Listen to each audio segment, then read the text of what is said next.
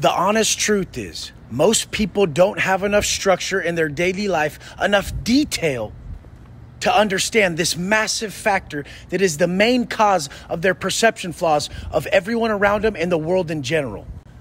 My perception of you is a reflection of me, moment by moment, according to my ability to adhere to my higher self's wishes. So simply put, when we don't answer the call from our conscience, when we don't work to create that vision we have of us at our greatest potential, then it's because of weakness and we knock ourselves down a few notches. We didn't step up because we were too weak to adhere to the plan. When we knock ourselves down a few notches, we see less in everybody else because we see less in self.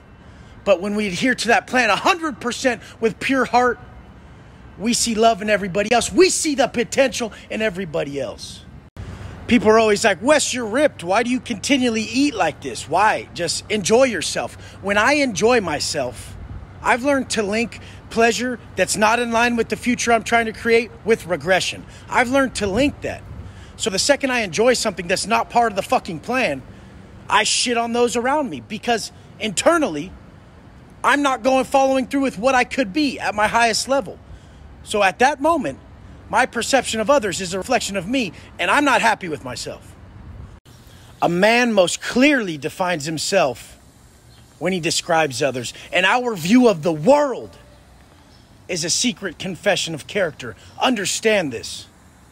We will still fuck up, we'll still blame others, and we'll still never be able to be 100% accountable for everything happening. It's happening moment by moment, and sometimes it's too quickly. But the fucking fact is when you know something like this, you're able to look within and attack the problem at the root. And the root is how you treated yourself today.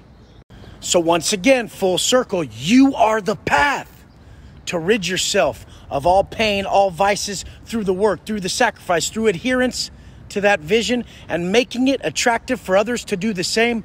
That's how we change everything. Have a good day, you guys.